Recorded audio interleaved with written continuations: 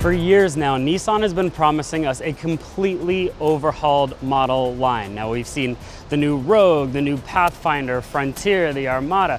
All of those cars are important to the company's bottom line, but none of them are that important to the enthusiast. Luckily, that car is. This is the new 2023 Nissan Z, the production-ready version. And now it's time to finally take our first look, so join us.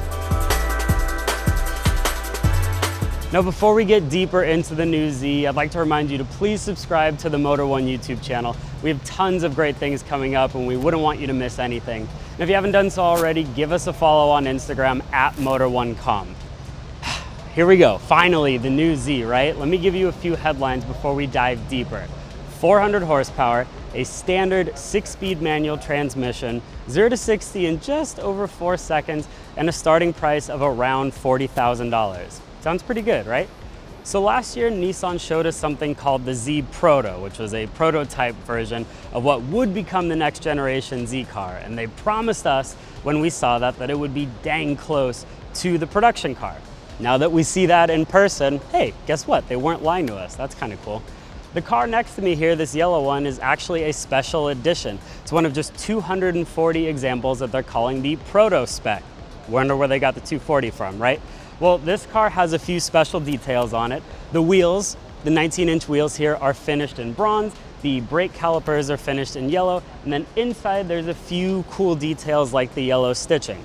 Apart from these 240, the rest of the Zs will come in two flavors, Sport and Performance. The Performance is the upper trim, and that's what we see here. Let's talk about that blue for a second, right? Oof, it looks fantastic. And this is honestly the first time that we've seen the Z not in that yellow color over there. Now, when we talk about what they've changed from proto to production, it's just small little detail things. For example, the production car obviously has amber in the headlights because it has to. And then they tucked in some of the driver assistance systems down in the grille. Otherwise, it's pretty much bang on to what we saw beforehand. What do we like in the face? Well, these absolutely gorgeous headlights. We love those right off the bat, right? The lighting signature is actually indicative of the original 240 and that car, which took the headlight and threw out this reflection in the actual glass. And then they mimicked that and turned it into a modern day LED lighting signature. How cool is that? The grille, well, it's still very squared off, like it or not. I kind of wish they had toned that down and maybe rounded it out just a bit, but you know what? In person, I actually like the way it looks quite a bit. Now, I already mentioned the blue and just how fantastic that looks. It's one of 6 two-tone color options and actually 3 monotone color options as well. We haven't seen that monotone yet, but it'll be, I'll be curious to see what that looks like in person. For now, the contrast between the two colors looks really elegant and it breaks up some of the design details in a way that really makes a lot of sense. And then speaking of breaking up things, this gorgeous body line right here is called the Katana blade. It's sort of this nice satin metallic finish and up against black and blue. I love what it does to the side profile of the car. And then we get this Z badge right here, which is a perfect time for me to tell you this car is just called the Z. It's the 2023 Nissan Z. No 400, no 350, no 370. It's the first time that this car has not worn a number in front of the Z badge, which is pretty cool, and it kind of goes along with the fact that Nissan is really trying to revive this car and give it a whole new personality. Finally, 19-inch wheels on this performance trim, the same ones we see over on this yellow car, but they're just not finished in bronze. Between the two, I like this finish a lot more. And let's point out a couple things at the rear. Again, a nice balance of black and color going on here. I love these taillights here. Just a nice, clean, simple design, and there's nothing kind of, getting in the way. You can just see these and they stick out, especially when the brake lights are on. Down below, we have twin exhaust pipes with this beautiful little detailing that goes around. And then a rear diffuser that's actually not too in your face. I kind of like how toned down it is overall. We popped the trunk. I love that they integrated the trunk release right under the logo. You can't even see it. I was looking for a button earlier, but instead, you just have the backup camera right here and then the new Nissan corporate logo. Very clean in the way it looks. Obviously a great amount of trunk space, just like before with the 370. The overall proportions of that car didn't change too much. In total, this is only about 5 inches longer than the 370.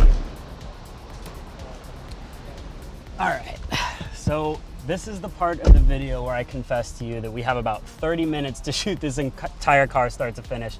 So guess what? You're getting in the interior at the exact same time I am for the first time. So let's learn together. First impressions getting into this seat is, wow, what a difference between the 370 to this new car. There are some carryover bits. The air vents stick out to me, and then these door handles look the same as before. But other than that, there are some really, really conscious steps to make this feel like a whole new car on the inside. Chief of which are these two displays in front of me. This is an optional 12-inch gauge cluster, and then we have an optional 9-inch touchscreen to go with it. I also love that the Z logo is looking right back at you in this giant circular gauge cluster, and then there looks to be like some sort of rev counter above it with a shift indicator. Brand new steering wheel as well with the new Z logo. I love that. And of course, here is the standard 6-speed manual. I imagine if you opt for the 9-speed auto, you'll get paddles on the back of the wheel. And we gotta talk about this blue, right? I had no clue that they were doing this interior trim, but with this exterior, goodness gracious, does it look good. Nissan also says that the seats are new. There's gonna be 2 seating options, and I'm sitting in the upper of those 2 trims. Good support overall. You get power adjustability on this side, and then some manual lumbar support on the outside as well. In terms of size to the 370, it does feel very similar, and the sight lines are also similar than before. Final thing I want to point out, it's probably my favorite thing in the entire interior, these 3 gauges, which of course are found in Datsuns and old Z products. I love that they can blend modern and old school and make it look great.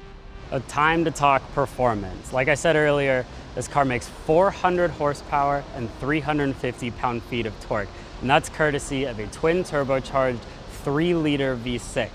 Now, those specs all probably sound very familiar, and that's because they are the exact same as the Infiniti Q60 Red Sport.